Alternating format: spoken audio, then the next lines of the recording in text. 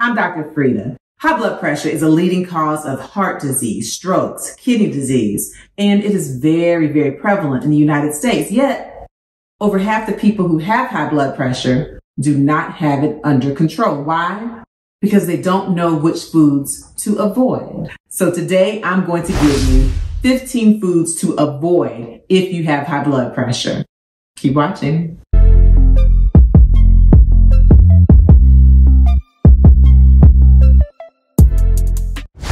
Frita. I am a board-certified nephrologist, meaning I specialize in kidney disease and in high blood pressure. And so this is my wheelhouse. This is what I talk about to patients day in and day out. Also, I have a book, Under Pressure, a guide to controlling high blood pressure. Be sure to click the link in the description so that you can purchase this book to further help you on your journey with high blood pressure. But let's start here. Let's start with the foods. There are so many foods that are delicious and rich and that they're in our everyday lives, but they could be contributing to high blood pressure. And so if you have high blood pressure, or if you have a loved one who has high blood pressure, please listen up because I'm going to give you 15 foods to avoid if you have high blood pressure. All right, let's get started. Number 1, canned food. Well, canned foods tend to have a lot of sodium. Why? Because it's a preservative. It helps to give them a longer shelf life. Well, if you have high blood pressure, high sodium is exactly what you don't want to have. According to the American Heart Association, people with high blood pressure should have less than 1,500 milligrams of sodium a day. Some of the kidney organizations say you can have 2,000 milligrams of sodium a day, and USDA says 2,300 milligrams of sodium a day. But again, dealing with high blood pressure, heart disease, it's recommended that you have less than 1,500 milligrams of sodium a day. Keep that number in mind. So let's talk about canned foods. I purposely brought out vegetables, something that tends to be healthy, because some people think that as long as they're eating a vegetable, even if it's in a can, that it's okay. Not so. So let's look at this can of diced tomatoes, right? Tomatoes are pretty healthy. Well, one serving has 180 milligrams of sodium. Maybe not so bad. But guess what? This one little can is considered to have 3.5 servings. So if you multiply that out, 180 milligrams times 3.5, one can of diced tomatoes, 630 milligrams of sodium a day. So already that's about half of the daily limits. So that's something you want to avoid. Now, how about some corn? Some creamed corn, right? People like corn. Corn, it's a vegetable, kind of. Well, one serving has 340 milligrams of sodium. Again, there are 3.5 servings in this can, so they say. So multiply that out, 340 times 3.5, you're at 1,190 milligrams of sodium if you eat this whole can of corn, which many people do, and they think they're doing something like a meal replacement. So again, food that you want to avoid if you have high blood pressure. That's a lot of sodium. And it goes on and on and on. Even if you're having a larger can, like right here, of some vegetables, seasoned green beans. Well, one serving is 590 milligrams of sodium. Now already, you can hear that already sounds like a lot. But if you look at this can of seasoned green beans, one can has 6.5 servings. And so you multiply that out and you have over 3,000 milligrams of sodium in just one large can of seasoned green beans. So one food you want to avoid if you have high blood pressure, canned foods. Now, being realistic, a lot of times people don't have the money to get fresh fruits, fresh vegetables, and they have to have canned goods. So what do? You want to pour off the salty water and then pour in some fresh water and let it sit to help to get rid of some of the sodium if you have to have canned foods. Everything in moderation, but in general, if you have high blood pressure, canned foods is a food you want to avoid. Number 2, deli meats. Yes, deli meats. We think about things like deli turkey as being healthy, but let's talk about deli meats as a food you want to avoid if you have high blood pressure. Deli meats and other processed meats have nitrites, and a lot of these foods, these deli meats, will have up to 600 milligrams of sodium in just one serving. And so if you look at this deli turkey, and a lot of y'all have seen turkey like this, and you think, oh, it's a healthy choice for a sandwich. Well, one serving has 500 milligrams of sodium. But what's a serving? 2 ounces. And y'all know good and well, if you make a sandwich, you do more than 2 ounces of turkey. And so say you double that up, you've got 1,000 milligrams of sodium. Or really, if you get 3 times as much, which sounds more like it, you have 1,500 milligrams of sodium. And so you really want to watch the deli meats. And then salami. Again, 1 serving of salami is this much, okay, 5 slices. And a lot of people eat more than that in 1 serving. Well, 1 serving of the salami has 450 milligrams of sodium. Now, take that and add it to a sandwich where you have bread, you have cheese, you might have pickles, you might have mayonnaise and other condiments. Well, now you're really increasing the sodium and you're increasing some of the trans fats, some of the saturated fats. And so, again, everything in moderation. But in general, if you have high blood pressure, you want to watch these deli meats, and this could be a food you want to avoid having in excess. Number 3, pickles. Yes, pickles. Now, you know, a lot of folks love pickles. They like pickles plain. They like sour pickles. They like hot pickles, like pickles on their sandwiches. Okay, pickles. But guess what? Pickles can be a food you want to avoid if you have high blood pressure. This is why. Now, a positive, let's be positive for a second. Pickles tend to have 0 fat. They have 0 or very low calories. So that's a positive. But let me tell you something. You've hit the mother load of sodium if you're eating a lot of pickles. So if you look at 3 medium pickles, they tend to have almost 3,000 milligrams of sodium. But let's just look at 1 pickle, okay? Let's look at 1 pickle. Okay, what is this, a sour pickle? 1 sour pickle soaking in the juices. 1 sour pickle. 1 serving has 300 milligrams of sodium. 300 milligrams of sodium, okay. So let's take a look at this pickle. Y'all know y'all seen these at the gas stations in the grocery store. So 1 serving has 300 milligrams. That doesn't seem so bad, right? But guess how many servings are in this 1 pickle? 5. You know good and well this pickle is not going to serve 5 people. So you multiply that out, 300 milligrams times 5. This 1 pickle has 1,500 milligrams of sodium. You eat this pickle, you've already gone there with your whole day's worth of sodium. And so you have to pay attention, right? And so if you have high blood pressure, pickles are food you want to avoid. Number 4, alcohol. Cheers. But not so fast. Why? Because alcohol in excess can increase your blood pressure, exacerbate high blood pressure. So it's something you want to avoid in excess. Not only can it increase your high blood pressure, it can also, in excess, damage the walls of your blood vessels. Now, in order to learn just how much alcohol is considered to be reasonable, right? If you have high blood pressure, please make sure you check out my YouTube video, How to Lower Blood Pressure Naturally, after you finish watching this video. And when we talk about drinks, remember, a drink is not arbitrary. Drinks have definitions, okay? And so if you're recommended to have 1 drink or less per day or 2 drinks or less per day, depending on if you're male, female, what's your age, the drinks have specific definitions. For example, if we're dealing with wine, we're talking about 5 or 8 ounces. That's considered a drink, okay? If we're talking about something that is maybe a heavier, like an 80 proof liquor, then we're talking about 1.5 ounces of alcohol, right? You don't just pour a whole tumbler of dark liquor and say, oh, it's 1 tumbler, that's 1 drink. No, there's a definition.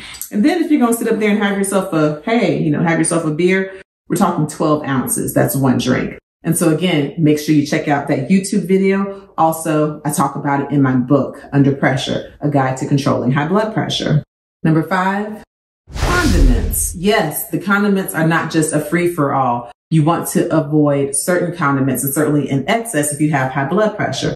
So let's talk about some of these. Let's talk about mustard. Mustard is actually not so bad. So we'll start with this one. It's actually not so bad. 1 teaspoon of mustard only has 55 milligrams of sodium. Now, I know some of y'all are mustard lovers and you will mustard yourself up and down the streets, but just in general, be cognizant of how much you're doing. But really, mustard is something that's not so bad. So that's not really one I've stressed in avoiding. But let's talk about some of the other ones, like ketchup, okay? Let's talk about ketchup.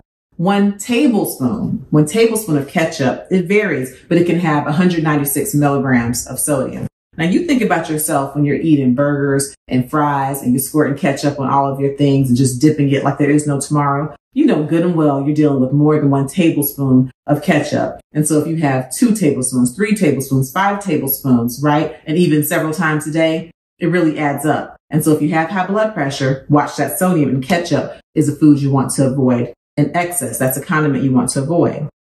Mayonnaise. Now, mayonnaise for 1 tablespoon has about 95 milligrams of sodium. Okay, 95 milligrams of sodium.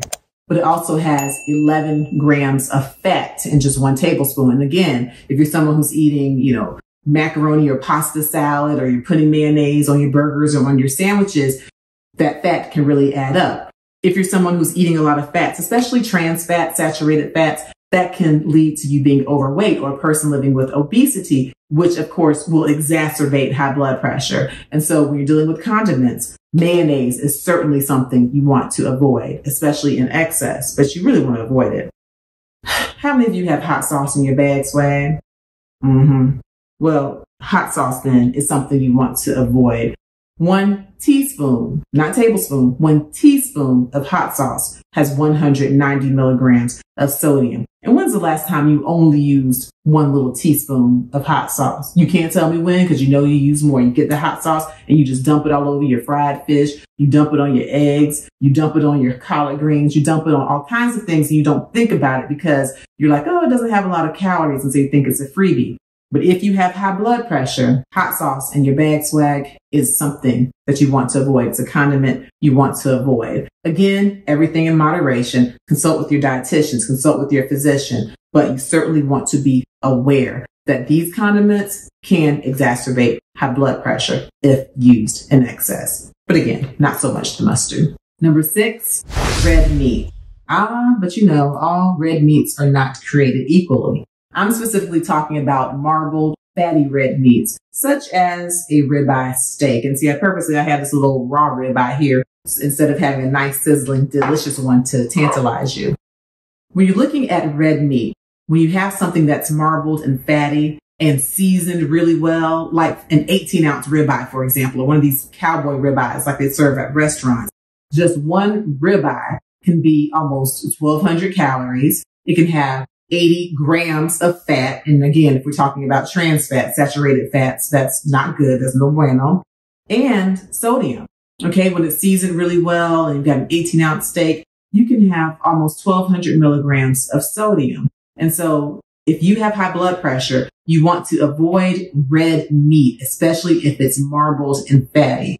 Now, if you are going to have red meat, then you certainly want to consider something that's lean, like a lean sirloin, something without a lot of fat. And you want to cook it at home. You want to season it yourself where you're not using that sodium. Okay. So another food to avoid, red meat, especially marbled steaks. Number 7, processed foods. If you have high blood pressure, you certainly want to avoid a lot of processed foods. They tend to be high in sodium. And, this is something that helps to keep them preserved. So let's look at some processed foods here.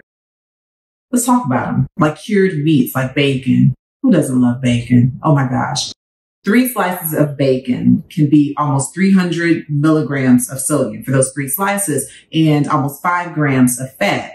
And think about it. When you're sitting there eating on that old crispy bacon cooked just how you want to, seasoned on your salads, on your BLT, a lot of people tend to eat more than just 3 slices even. And so that's something you want to avoid, especially in excess if you have high blood pressure. And when we look at hot dogs, okay, even a beef hot dog, even a beef kosher hot dog, such as these, just one hot dog has 790 milligrams of sodium, 790 milligrams of sodium. And so that's something you want to avoid if you have high blood pressure. Again, remember, according to the American Heart Association, if you have high blood pressure, you should be taking in less than 1,500 milligrams of sodium in a whole day, not just in one meal. What's something else that's processed? Noodles. Oh my gosh. A lot of people love those noodles. They are very inexpensive, very easy. You add that seasoning packet to them. Well, first of all, the noodles tend to be high in fat, especially saturated fats. And then that one little seasoning packet, that innocent looking little seasoning packet, has over 1,500 milligrams of sodium in most cases. And so if you have high blood pressure, you just use that one pack and you've already surpassed your day's worth of sodium. And so processed foods are something you want to avoid if you have high blood pressure. Number 8, plant-based foods. A lot of folks who are vegetarian just assume that as soon as they take on that lifestyle, that everything is all of a sudden 100% healthy. To be sure, being vegetarian and especially vegan is a heart-healthy lifestyle, certainly much more healthy than eating a lot of animal fats and things of that nature. No question about it. But if you have high blood pressure, you still have to watch certain plant-based foods. Why? Because some will be loaded with sodium, which of course is not good for your blood pressure. So which ones am I talking about? I'm talking about some of the pre-packaged frozen vegetarian foods. You still have to watch the sodium content. So let's just take a look at these vegetarian choices over here. All right. First, we have our vegetarian chicken nuggets. Okay. That sounds pretty good, right? Vegetarian chicken nuggets. And one serving is 300 milligrams of sodium. Doesn't sound so bad, right? But what's a serving? A serving is 4 nuggets.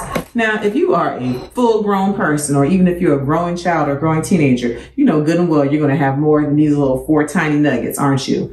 So in 4 of these nuggets, that's 300 milligrams of sodium. Well, say you want 8 nuggets, or say you want a 12-piece of nuggets. Well, once you get to the 12-piece, you're already at 900 milligrams of sodium in one meal. And so you want to make sure you're careful. And if you're plant-based, you want to try to avoid having a lot of the prepackaged frozen plant-based foods. So then you have this corn dog. Same thing. This is a vegetarian. It's a plant-based corn dog. All right. And one serving is 480 milligrams of sodium.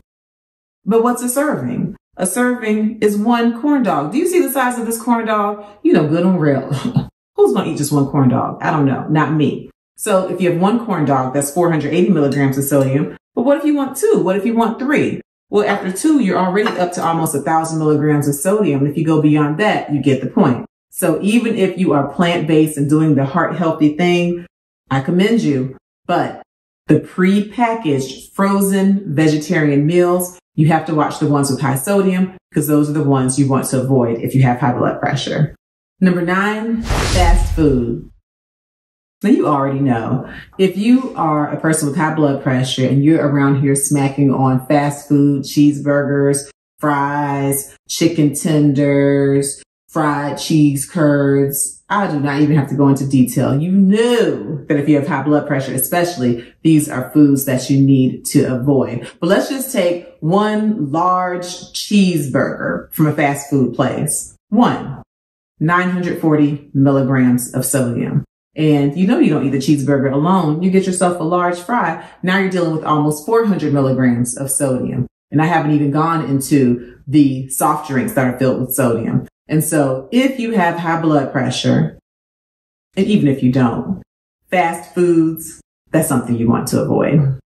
Number 10, microwave meals. Do you remember the good old fashioned TV dinner? Yeah, people used to have TV dinners and they would get those little trays that you can take to the couch and sit in the TV room. You put your little TV dinner there. TV dinners can be, a bit deceptive because they have their vegetables, even 2 vegetables. In this case, they have your protein. And if you're not careful, you might mess around and think you're doing a healthy substitute, but you're not, because if you have high blood pressure, these microwave meals with these TV dinners, there's something you want to avoid. Let's just take this one. We have corn.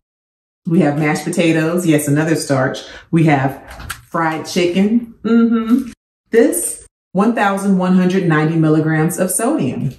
Yeah, that's a lot of salt. So it's something you want to avoid.